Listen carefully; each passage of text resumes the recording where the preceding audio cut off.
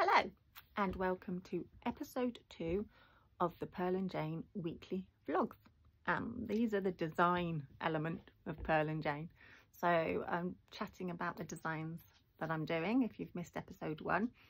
And as we're sort of getting into doing these vlogs, or I'm getting into doing these vlogs, these first few are going to be designs that are coming up.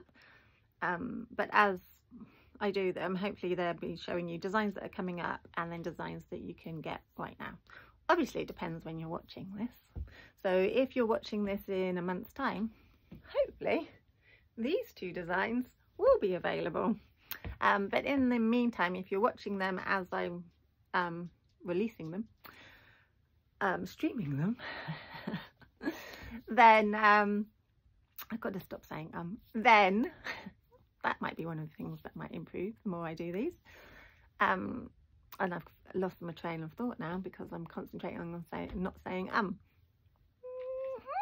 So last week I showed you how far I got with this one, which was just pieces. And this week it's done. I've sewn it up and I've done a few videos on that. I have already put one up on Instagram where I did the joining of the seam at the side. And that is just to show you how easy it is to join a seam. So I know a lot of people want to knit things in the round or without seams, but seams are really good for creating structure. So I'm not saying that knitting in the round is bad, not at all, but I'm just saying that knitting with seams creates structure and a different look, but something that hangs a little bit better, differently. We don't do better. That's one of my workshop things. We never compare. So it's not better, it's just differently. And with this one, there's no picking up stitches around the neck or anything like that. It's all knitted in. We do a 3 needle cast off for the shoulder. And then, like I say, at the side, we've just got this one seam. And I do the garter stitch, mattress stitch joining, which is really rhythmic and soothing because you're just going from one bubble to one bubble, zigzagging across. I call the little lines a bubble, and you get a really nice seam coming from the side. And yeah, while knitting is more enjoyable than sewing up, I don't dispute that. Sewing up can be satisfying. So this is where this has got to. So I've knitted the back, the front, and I've joined them together. I'm going to sew some buttons on. So I'm going to do some nice red buttons, maybe. I'll have a little look at the buttons, which are over there, to see which ones look good. And now I've just got to sew in the ends. So when it comes to the ends, when it comes to sewing in the ends, I will use this end up here as a sort of reinforcement. So if you can see right at the end there, I don't know if you can see, but there's like the little, I call this a bobble. It's a little line of the garter stitch, and I will just sew that up underneath that so it's hidden away at the side, and I'll come up and then I'll go down again just to really secure that in. So this, oh, and this is knitted in, if you didn't see last week's episode, or episode number 1, this is knitted with 2 strands. So 1 strand of this, 1 strand of that, which is your Knoll mohair tweed. And again, on 6mm needles, did I say that? And it's just a really quick knit. So I just had the pieces last week, didn't I? And I just finished off the back neck. So what we do is we knit this up so the edging is in it, then we join the shoulders, but we will continue with the back neck. So that's the 7 stitches there which are knitted across the back neck and then joined together with a 3 needle cast off and sewn down. So with that one, that's in pieces, but hang on.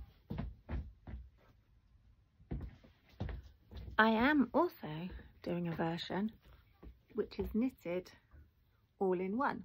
So as I said earlier in this video, that I like seams on things. I think that gives structure. I also appreciate that some people don't. So I'm doing a version. Oh yeah, I've done the classic, and because I knit when I'm in the studio, and if people come in, I will just pick up and put down. So that's why it's great to have it on a circular. So I've finished in the middle of the row, but that's the beginning of an end and the end. So it's on a circular needle, but I'm going backwards and forwards on it. So this is the same.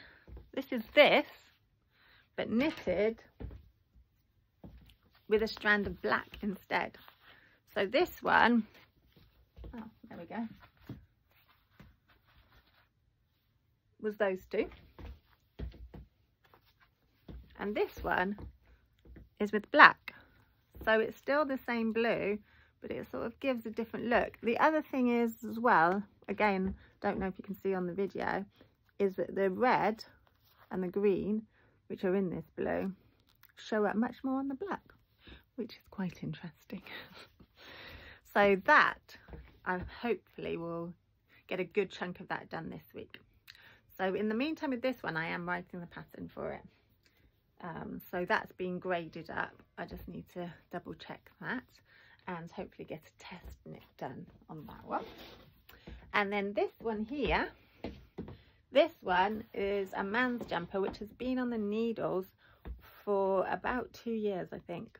So I designed this, well, I actually designed this in 2008, I think, a version of this in a book that I did for the American market, which was all men's patterns. It was very successful at the time. And it had a hood on it, but this is a version without the hood, and there's just like slight tweaks to it. And yeah, so this is the man's version. This I have been grading up this week as well, because it was already written as a pattern, but I just tweaked it a bit more because times have changed, as it was, and how people read patterns has changed as well. So we're making it a little bit easier for people to follow, just a little bit, because they were quite easy to follow in the first place, but just adding that little touch, that little finesse. So I've been writing this pattern up and then trying to get the neckline right on each sizing. So this hopefully will be finished this week coming, and then that will be a new design out. This one might be the following this one. So because this one just needs a few more tweaks and things like that just to get it right. Yeah, so those are the two designs I've done this week.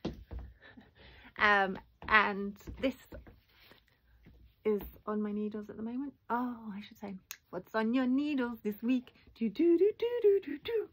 If you're a long-time viewer and you watched the vlogs that we did in lockdown, you'll be familiar with that tune. Maybe I should start it up again. So this is on my needles this week, and I'll hopefully get, well, you can tune in next week to see how far I've got with this. I'm hoping to get the top bit done as well.